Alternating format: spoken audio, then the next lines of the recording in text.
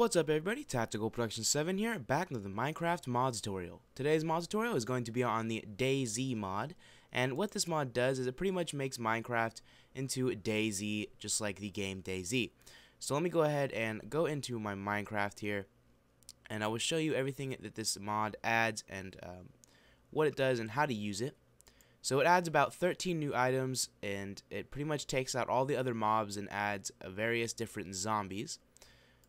So to get the DayZ mod, you'll need to create a new world. So you go down to create new world, and then more world options, and then go to your world type and change it to DayZ, and then create your new world, and then that will give you your DayZ world.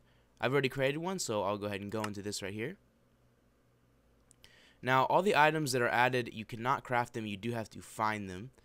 I'm gonna go ahead and turn it to creative mode so I can fly around and try to find some interesting stuff. You can see over here we've got a zombie. These zombies seems to have half their body torn off, so they pretty much just crawl around. It seems like that's the only zombie that's around here. Oh, there's a tower in the distance. And the towers do have chests on the top of them. I do believe either on top or inside. Yes, they're on top. Here's another kind of zombie right here. This guy is like a scientist zombie. Another crawling one. I believe it adds about 3 or 4 zombies. We also have a house here. Let's go ahead and check out this little house first. So I don't know why some of this stuff is destroyed, but if we come to this chest here, you can see I have camo pants now and camo boots, as well as AK-74U magazine. So you will have to go through and find everything to be able to survive in this world. And I believe it is like a hardcore world in Minecraft, so once you die, that is pretty much it. You're done. So let's go ahead and go into this tower here. Climb to the top. And we have one chest up here. And we have a full bottle of whiskey. And some chocolate bars.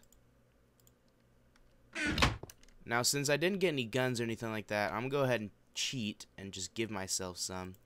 So I'm going to go ahead and put the camo on. All I have is pants and boots, so now half my body is green. And then we will go ahead and just give myself some of the items. I'll show you what the barbed wire does. We have the Makarov, the AK-74U. We're going to need the Makarov ammo. We're going to have a Remington shotgun, and then we're going to need the 12 gauge slugs. So that's the guns it adds. It adds the Makarov, AK-74U, and the Remington shotgun. So let me go ahead and show you how these work, or how strong they are. So first off, we'll go with the Makarov, which is just a pistol, and we'll shoot this guy right in the face. The grass block is so that takes 2 shots. Then we have the AK-74U. Let's go ahead and find another zombie, if we can. I know they're around here. Where'd they go? They heard the gunshots and they booked it. Okay, here we go. Let's go shoot the mag scientist.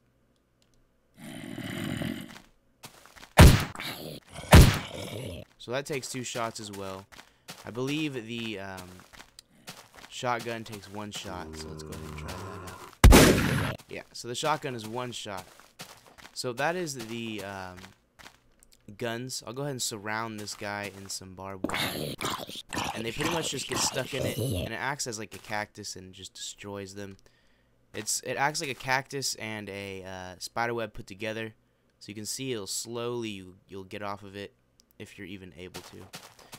Now let's go ahead and try and see if I can drink this whiskey, because it does have an effect. So I'm gonna need to like run around actually, hopefully, and not die.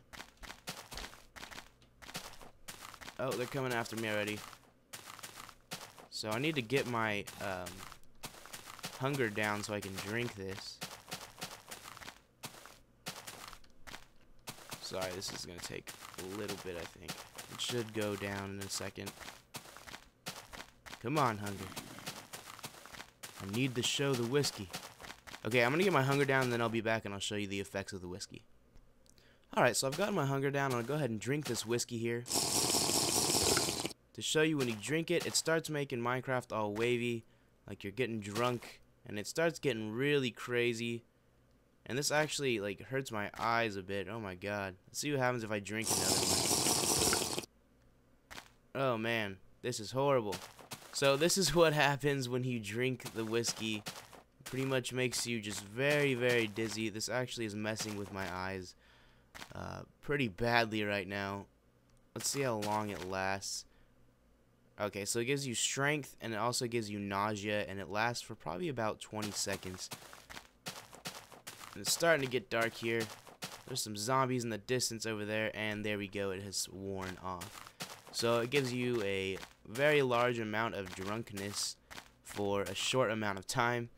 So if you want to, you can go ahead and drink that, but I would highly recommend that you don't if you are around zombies and such, because you will probably die. So this has been the DayZ mod. It's a very interesting mod. It is still in the early workings. I'm sure they'll add more stuff later on.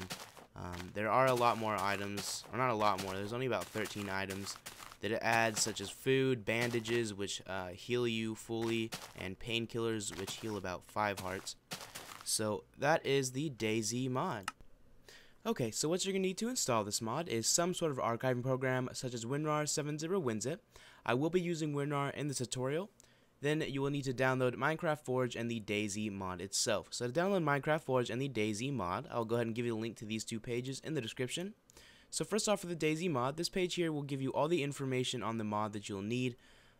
So all the installation stuff, which you really won't need if you're watching this video.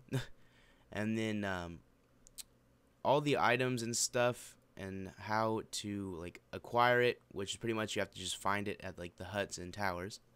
But you want to come down to download and just go ahead and click on download, and it'll bring us over to a list of the files, and you want to go ahead and download the latest version and just click on DayZ right here, and then you'll click on this right here and it will download the mod.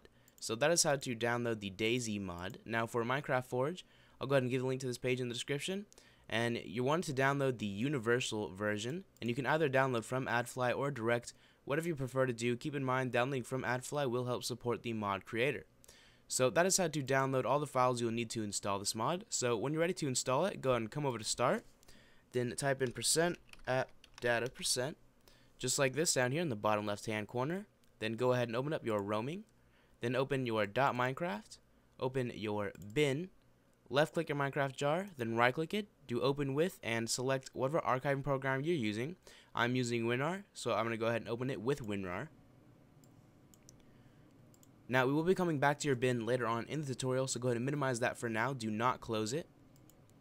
So once you have Minecraft jar open, go ahead and open up Minecraft Forge, and you're going to want to put all these files into your Minecraft jar.